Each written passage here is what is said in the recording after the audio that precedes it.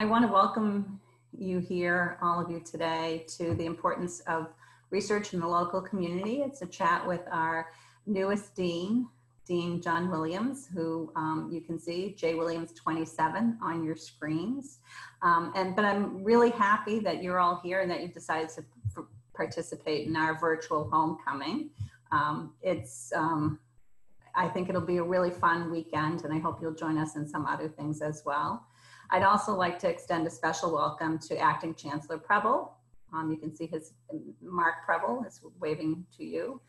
Thank you very much, Chancellor, for joining us. I'm really pleased to be here myself to introduce John Williams, Dean of the Charlton College of Business, and to learn a little bit about CCB today and his interactions with the community. But before handing the control over to Dean Williams, please know that this is meant to be a conversation. So if you have questions, the Dean is quite open to answering them as he goes along. The best way to do that is to either physically raise your hand and we can call on you, or if you prefer, you can just type it into the chat and I can read it for you if you prefer not to be asking questions aloud. You know, that makes some people uncomfortable. So other than that, I welcome you again, and I welcome Dean Williams. Thank you so much for agreeing to participate in homecoming. Would you like to make a few remarks before we jump right in? Oh, I'd love to. First of all, it's just great to see all of you, and I'm thrilled to be here with you. And I'm also thrilled to be at the University of Massachusetts and be in the Charlton College of Business. Just so you know, this isn't new turf for me exactly.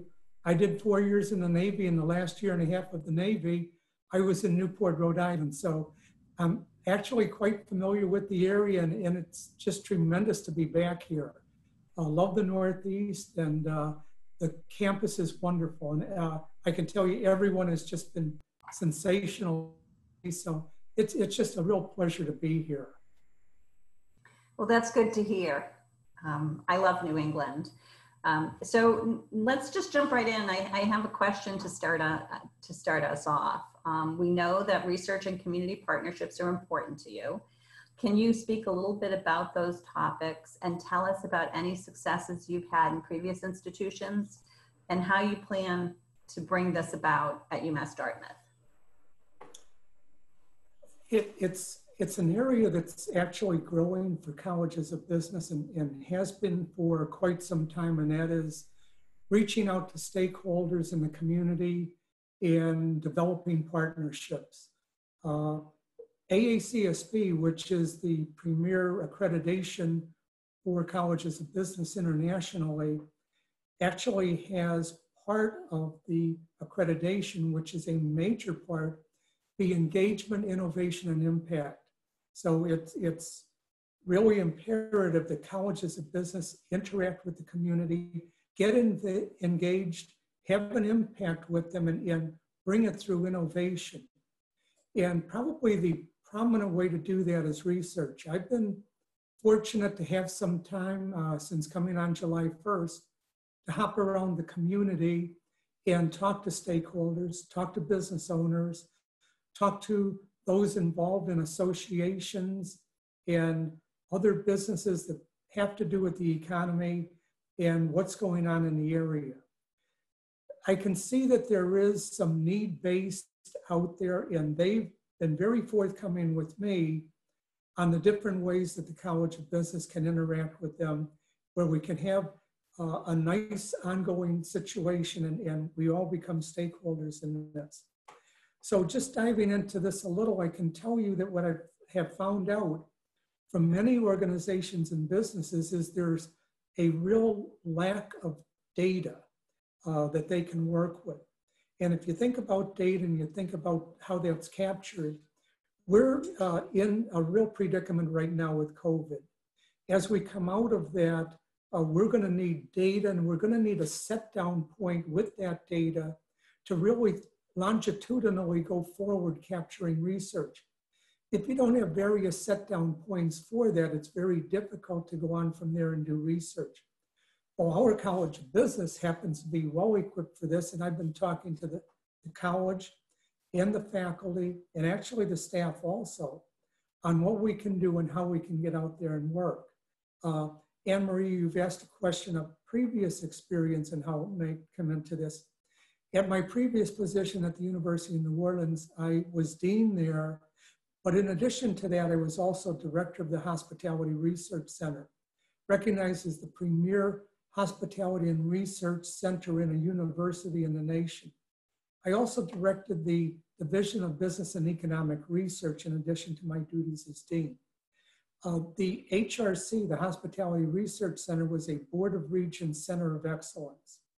And there, they judge you every 5 years on your contracts and the volume of dollars you're bringing in with contracts. And what we did was, as soon as Katrina came aside, I went and met with the stakeholders out there who needed data and needed it going forward. When you looked at all the different industries, what all of those were saying was, we have to throw out 2005. As you know, Katrina happened in August of 2005. They said, throw away 2004 and throw away 2005. It was actually an incomplete year. So we collected with our centers all the data going forward longitudinally on all the industries. In particular, since it's the leading industry in New Orleans, we went and did all of hospitality and tourism. So we were the collector of that. I can tell you that what we did was a little different. You have hotels and restaurants that are one part of tourism, but they happen to be the prominent part. I needed research from restaurants and hotels. I actually went to conflicting interests where it had never happened before, where you got restaurants and hotels together to give me data and then actually share that back and forth between hotels and restaurants. And that was earth-shattering for that area. And I can tell you it's never happened in places like Las Vegas or Orlando or other places. That sharing of data, now we shared the aggregate and kept confidentiality, but that's what we did. As I'm talking to stakeholders out there, I've kind of gone into this conversation. So this may sound crazy, but I do believe that the wind industry and the seafood industry could actually benefit by sharing data across those two supposedly competing industries. And that's what I'd like to see, because academia, we can go out there and we can go and provide that confidentiality, bring the aggregate back to them sometime in that form of the research, and start to look at the real issues we have there. And my latest conversations as of 2 weeks ago went a little bit beyond.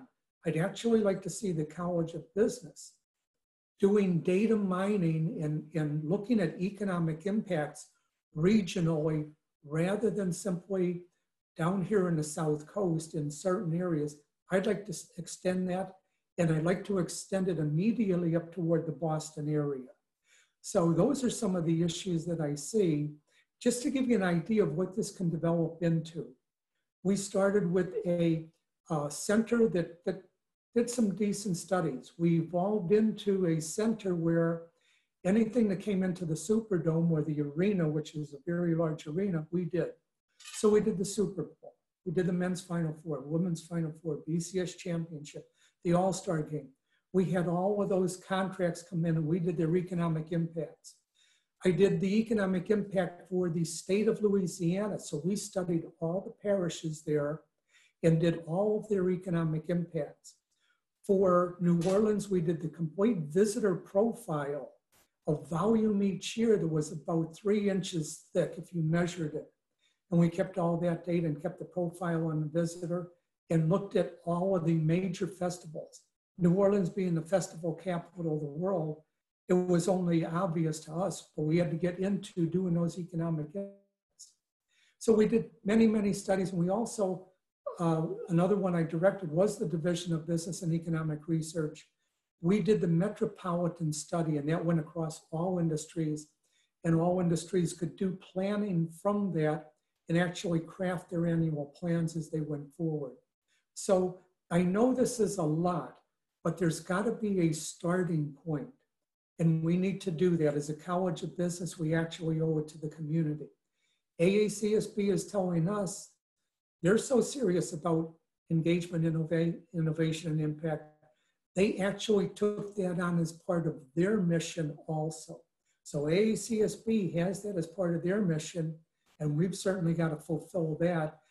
That gives you some idea of where we can start out and where we can look at this more assiduously as far as what we can do and how we can bond with all those stakeholders out there. But I can tell you this from all my meetings, there's a tremendous need for this. The College of Business truly needs to be entrenched in this. This is probably a good point to take any questions on it if you have any. Yes, Jan. Jan, don't forget to unmute yourself there. Yeah. Thank you. Thank you for doing this afternoon. I think it's a great idea. I think I'm here in Richmond, Virginia. I think I've been in a meeting before with you and see how much that VCU has done here in the Richmond area to really bring this city up in many different ways. I had a question though. You talked about expanding the region toward Boston, and I have to tell you, I am biased because I think the South Coast is always neglected in the state of Massachusetts. Maybe that's not the case now. I've been out of the state for a while, but when you say going toward Boston, my first reaction is, oh, okay, we're going to be left behind again. And also, are you talking about Cape Cod as part of the region? I am, and actually, this conversation had some legs on it. So it just didn't come from, it came from our stakeholders out there also that said, we'd like to have another look also at data that's coming out of a broader area to see what's going on. And when you think about the blue economy and the rail coming in a couple of years, that started to make sense to me as we had a discourse on that. That really makes sense to me. I think we need to broaden out exactly what we're looking at. That doesn't mean we take attention away from the South Coast. We need it right here.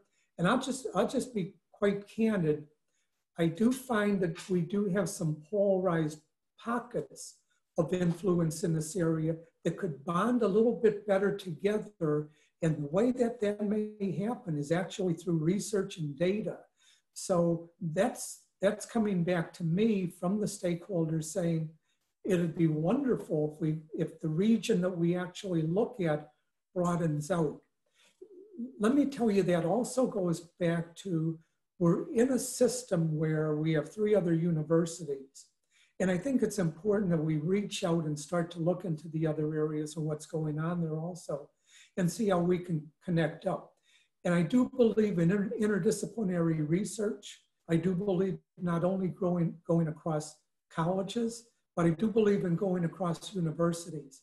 I had a very, very excellent chance 2 weeks ago to actually sit down with the president of the system, along with the other 3 business deans, and we actually had a great conversation.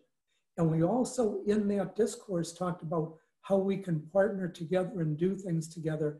I think that's another great way to go. If we're to help this region, I truly believe we've got to spread out and make that conversation have some legs on it with a little bit of distance. I'm really fascinated by the blue economy and looking at that. And when you look at that, the entrails of that really spread out. There's going to have to be some partnerships going forward that are a little more broad-based if we're to bring them in and help us. I hope that kind of explains what I've witnessed from the stakeholders and what I saw as a reasoning. Okay, great, thank you. I really like that idea of kind of bringing, we spread out towards Boston and bring them to us. And I really like that idea because I think that it sounds like you'll be keeping us as a hub. We will be the hub in this conversation. Yeah. But obviously, I can tell you something else. When you work with research centers and data, you want to expand the source that you have for those resources. That should go in this area. If we're to bring resources in, I see other resources out there that are tremendous that can actually help us with our initiatives. Right. Now you mentioned I just wanted to go back because you did mention the AACSB. For me, that's a tongue twister. I don't know why. But that's the accrediting organization for the colleges of business. Is that right? Yes, it is the top accrediting body for colleges of business. It's very revered and it is international. Really, honestly, my conversation with this group, if you don't have AACSB accreditation, the other accreditations, they can't hold up to it. So you go for AACSB. It's truly a draw-in for students. I can tell you, students and their parents, first thing they look at on a website, are they AACSB accredited? And a lot of times you don't get a second look if you're not. They won't even go in and peruse your website. Now, will your initiatives for the college play out in the growth within the AACSB? Because you mentioned like engagement, innovation, and impact, and how those are important. Is it possible to grow in your life within the accreditation agency? Do you see what I'm? It is, and that's a great question. So AACSB basically looks at everything. When they come in, and we've got our visit coming up for November 8th, 9th, and 10th. And they come in and it's powerful. So just so you have an idea of that, they're also looking at an area that's called assurance of learning. They want to make sure that your outcomes for your courses are in line with what they think they should be. So in other words, if you're saying this is what you're trying to achieve in a course, they want to see that you're measuring that and actually able to show that you are producing that. They're concerned with a great product in that graduate upon graduation, but they're also looking for the shelf life of that degree. So how long is the shelf life of that degree good for before they have to come in and actually start to provide expensive training? So that's truly a competitive thing. That's one business school over another on why you should be chosen for your graduates. And one of them is shelf life. Faculty qualifications are another. So how many PhD faculty do you have? That would be one. What's the type of research they're doing? What's the volume of the research? What's the rigor of the journals that they're putting it into? So it truly is quite expansive when they come in and they measure that every 5 years. Wow, thank you. First, I think we have a question from Tim Shea, and then we'll go on to Elise. Yes. Don't forget to unmute yourselves. I don't think I put my hand up. So. Oh, okay. Sorry. Enjoying the conversation. Oh, okay, great. Elise? Hi, Elise. So I have two questions. Just by way of introduction, sounds like you've had the opportunity to meet yet because of all this COVID-ness. But Elise Proza in corporate engagement on campus, previously the Public Policy Center, was involved in some of our blue economy studies and offshore wind studies. So fully appreciate the importance of data. One of the problems we have with the blue economy and offshore wind and other similar industries in the region is that there really aren't good data because these are industries that aren't well defined using standard industry classifications or so new as to not really be captured.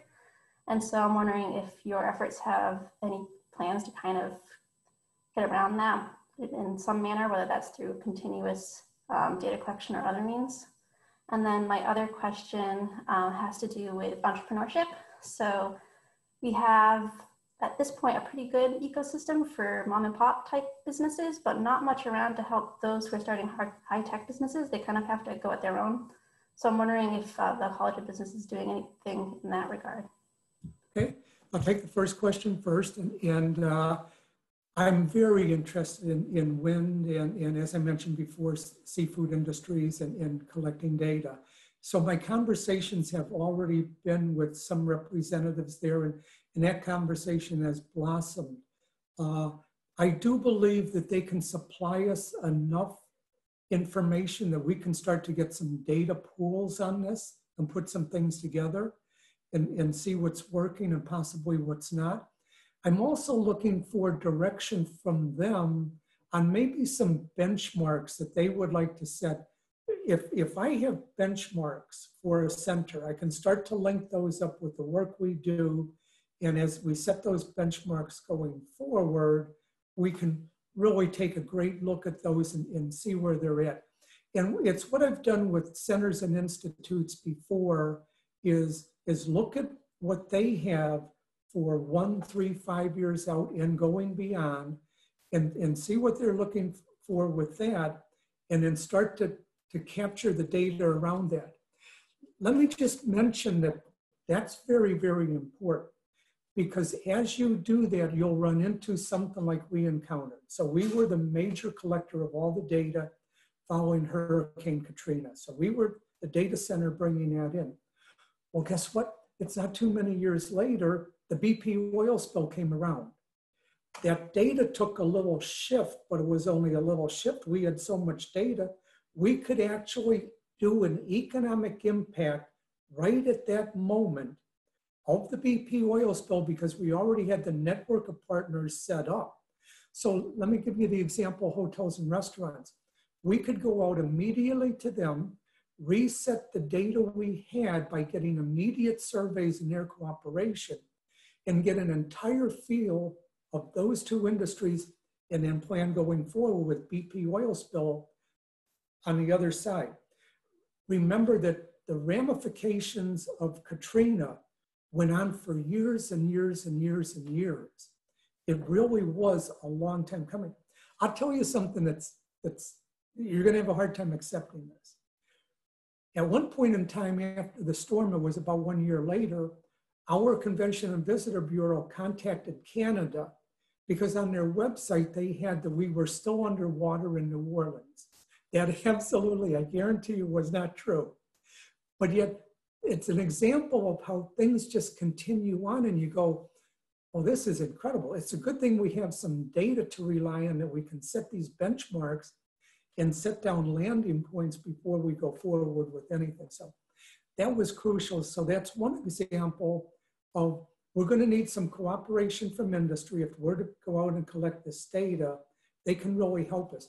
But they're going to have to actually be willing to do some visioning with us on that so that we can begin the process.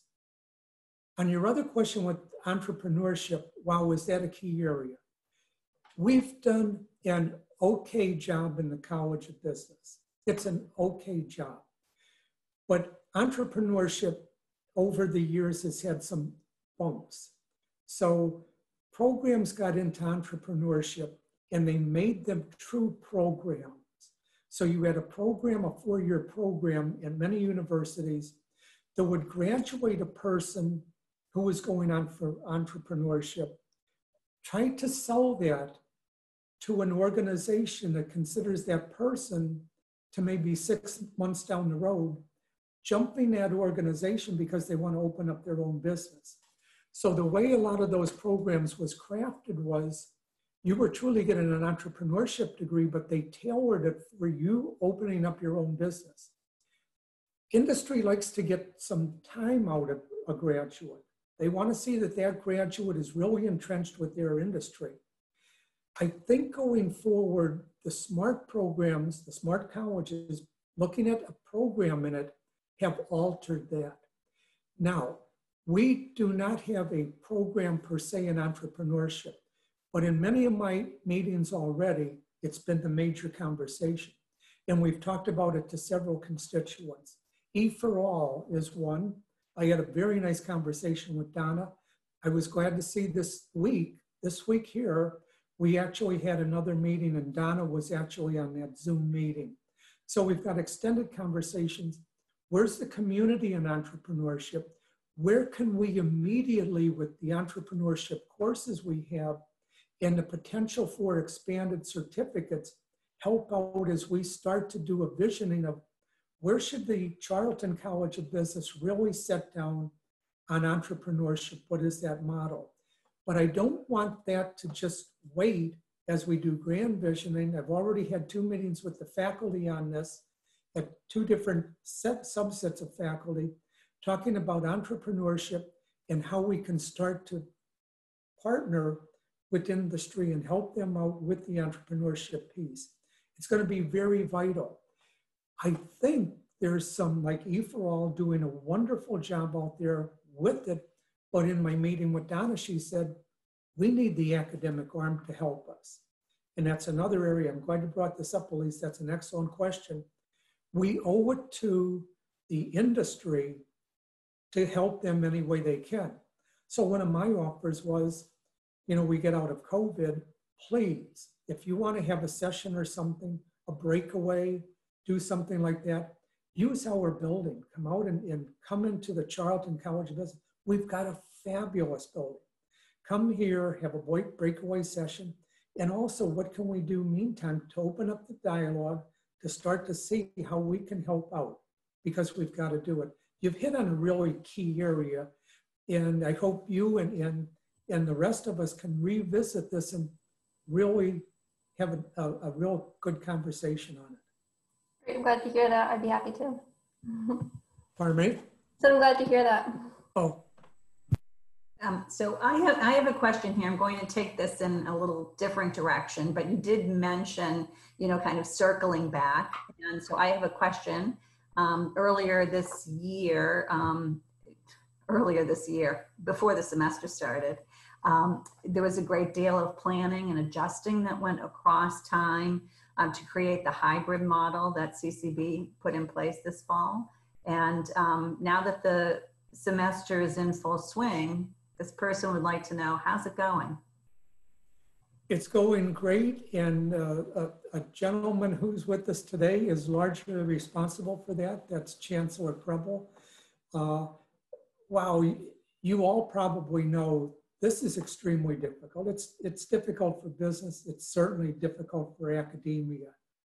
So I can tell you the best gauge on this. If you're to ask me direct, how is it going? I've got to take the word of the students. I can guarantee you, if there's problem areas, I will hear about them. I can tell you from the great planning done by the university in so many areas, this was incredibly smooth. And you can measure that across other universities who have really had difficulty. You can measure it there, and it will prove out we really had it together to start off with. Now, if I can talk about the College of Business in this vein, I do believe it was the work of our faculty and the work of our advisors that really, really helped. I can tell you that the communications were opened up wide by faculty and advisors. And we have 4 advisors for undergraduate. I took an assistant position that I have and I put it over in graduate advising to help out the only individual we have over there, so that made 2. They really connected with students. And here's what we found out. We got so many calls, so many emails from students. Look at us, we're all having a difficult time through this. We have families, we have friends, we have acquaintances, all kinds of things going on. This is tough. What we found out was if students simply were given the answers to a few questions as they called in, that probably wasn't it. What we found out was a lot of the conversation was simply, they wanted to have a conversation. They wanted to have it with people they respect, like their advisors and faculty. The attention and time that they gave, that was the real key. They simply wanted to have a conversation. So having patience with that, guiding them through the things that they thought were crucial. But those conversations went on, and it just was a dialogue going back and forth. I truly believe on the college level, that was the thing where students felt very good because we had to turn a lot of things right on a dime. And when you mention hybrid, we literally, in the end, went true virtual. And the only exception for the College of Business truly was the federal guidelines on that, where if you have a student who's new to a program internationally, you had to put 1 course minimally face-to-face. So other than that, we were truly virtual. And I have to say, from our viewpoint, it was pretty flawless as far as getting the students together and getting them going. A lot of people assume that when you take an online course, oh, you can sit back for a little while and you'll be okay.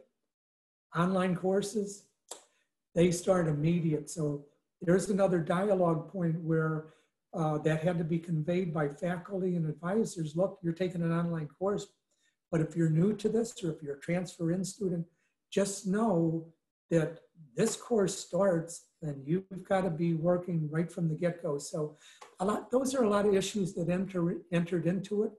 And it's simply being there and really helping the student to get started and move ahead. That's it. Thanks for that question. Great question. Does anyone have a question they'd like to ask? I have a couple more that people have asked. Yes, I've been trying to ask a question. Tom Flanagan here. Yes. Hi, Tom. Hi. Thank you, Dean Williams. And a shout out to Tim Shea as well. I've logged about 8 years of adjunct support to the college, and I've served on the board of the Alumni Association. But I want to raise an issue from the community. And that is one of the community needs is infrastructure renewal. And this is a big, big challenge, but it not only includes the flooding issues of being a coastal community, but it also includes infrastructure issues such as water resources and food security. Given the university's special sibling status with other state agencies, it seems that there's an excellent opportunity to manage the complex negotiation that will be involved in renewing existing infrastructures. And I'm wondering if this falls within the purview of what you see the college taking on. I'll approach this from a few levels, and I think it's a leadership task, and I think it's a faculty task of a college of business to look at this. So let me give you an idea of my role down in New Orleans.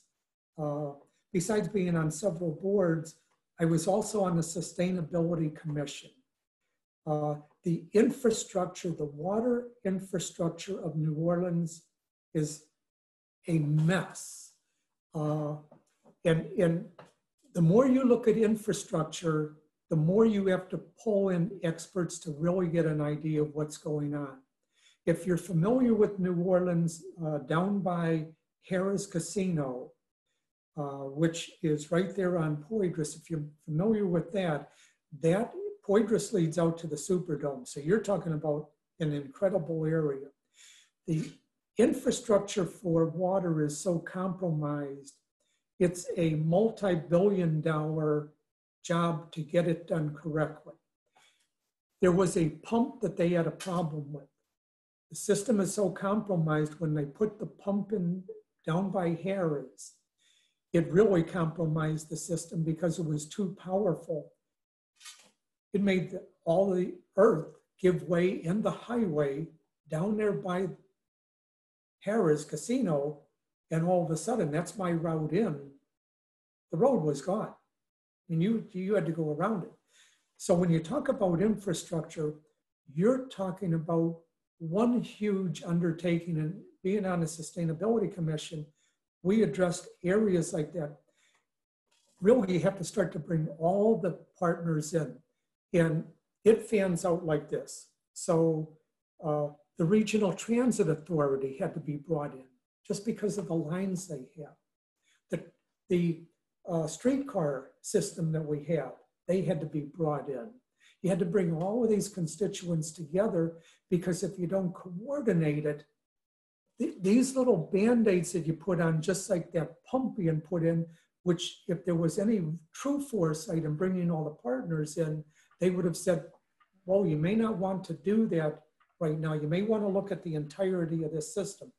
So I just want to bring that up at the beginning. It becomes very involved when you're looking at something like infrastructure. I'm only taking a guess, but I would assume it's not quite as foreboding as what I just mentioned in New Orleans, but I can tell you this, it probably has lots of areas that truly have to be looked at, and it takes cooperation. And you find out very early on that cooperation is a difficult thing, because you have so many competing entities that you just have to have a meeting of the minds, and someone has to convey to them just how serious that issue is, and that we can only get through it through cooperation. So that's one idea. And colleges of business, a lot of times, having many entities, when you look at the marketing, management, accounting, finance, go across several of those areas. So colleges of business actually are one good starting point to bring in because they do cover so many areas. I was fortunate that I had an Institute of Real Estate in New Orleans, so we could really help out because we had so many key entities looking at the infrastructure in New Orleans. The data we could supply was tremendous. And I'll give you an idea of that volume we increased every year was this large. We had 2 seminars, one on the North Shore. So if you're familiar with the area, across Lake Pontchartrain on the North Shore, we attracted 200 to that seminar each year as we would shoot that date out. For the one in New Orleans, we held that on campus. We never had under 400 attend that. So not only did we give 2 real estate people continuing education points, but they crafted their annual plans out of that. So you can start to see the breadth of what a college of business can offer as you get them to take a part in something like an infrastructure and ongoing. I mentioned sustainability, and that's one crucial piece where you decide where you're at, what's sustainable and what you want to achieve going forward with that sustainability piece. So I mentioned that at the beginning, but that truly is only one part of it all. I hope that kind of explained where a college of business might come into play with that and how we could hopefully help out with some of it. Yes, thank you. That's very encouraging. I think that it's intensely, it's negotiation intensive as well as information intensive. And I do think that there's a lot that could be done to help out. Thank you for the question. Great question. Yes, thank you, Tom. And sorry that I didn't recognize your hand there. Sorry. As I say, I'm new to this part. Anyone else have a question that they'd like to ask? I have one here.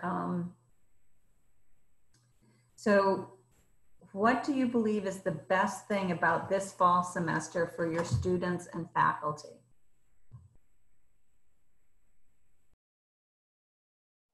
I have to say that would probably come down to the safety issue. And once again, thanks to Chancellor Preble on this. He gave us a great report a few days ago on testing, and the results were just phenomenal. Basically, and Mark, Chancellor Preble, please correct me on this if I'm wrong, but I do believe that testing was a 2-day turnaround. It actually, in most cases, it's been less than 24 hours. It's terrific, terrific turnaround in the testing. And that's sensational. And then there were great results. I believe there were no cases at all found. So we've had, since we've started testing, we've had we have conducted 10,000 tests of our students.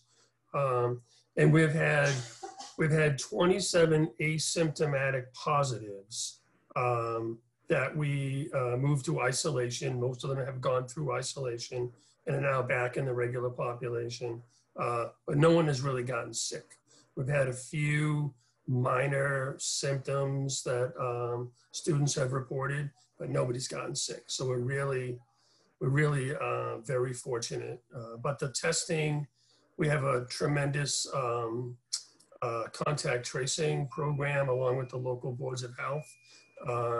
So we do a lot of quarantining for anybody who has had close contact with students who test positive. So it's really been a good program.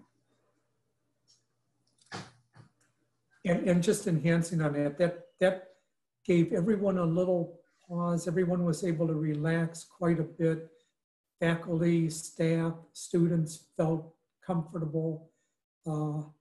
oh, you've got enough pressure without worrying about safety concerns. So that was enormous.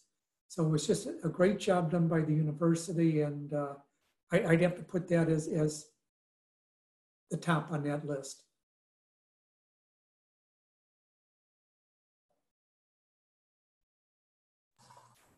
That's great. That's so encouraging. You know, we've been hearing the horror stories, of course, on the news about the colleges that haven't done so well, but you don't hear about how wonderfully well we're doing. So I like that. I like the positive news spin. It's good to hear. You know, done effectively, done well. Thank you. So I think we're coming to a close here. If people don't have any other questions, Dean, Dean Williams, if you'd like to give us some final thoughts, that would be terrific. My final thoughts are, let's keep the communication going. The only way we do well is when our stakeholders give us information. And I'll just say that goes across everything. So when we're thinking about new programs, we're out there talking industry, we're talking to the stakeholders. Is this a viable new program? Do you stand behind this? So it's programmatic. It's how we work with the industry. Where do you see us doing this? We're wide open on these thoughts. Only you can give us the very best ideas. And you're all alumni also. So you have a great idea of what the university was about, what our college was about, where it's heading, where you may think we've lost some ground. Trust me, we may blush a little, but we'll move on from that, and we will truly listen. We want to listen. We want to grow and get better. I'm here at this university and this college because the potential is just unbelievable here. You've got things in the South Coast community going on that are terrific. And we want to be part of it. We want to help out anywhere we can. So please share that with others. We're here to help out any way we can. That's what colleges of business do these days. So we want to be a part of it. And I really want to thank you for your time today. This is great that you take this much time out of your day just to link up and have a dialogue with us. So thank you very much. And thank you. Yes, thank you all for attending. I hope that you are enjoying virtual homecoming so far and that you'll join us for some other events later on. I'm encouraging everyone to come to my bingo tomorrow night. That's how we'll close out the tomorrow evening. It's sure to be fun, and we do have prizes. So thank you all very much for attending. If you need anything, you can go on to the homecoming website, and there's a link there that can get you to talk to our Josh, who's our ringleader, or there are now links to everything up on the website, so that if you didn't register for something and you want to come, you don't have to go through the process of re-registering. You can just pop on there at will and click on whatever looks interesting. So thank you all very much for attending. Thank you, Chancellor Preble. And again, thank you, Dean Williams. I really appreciate your time today.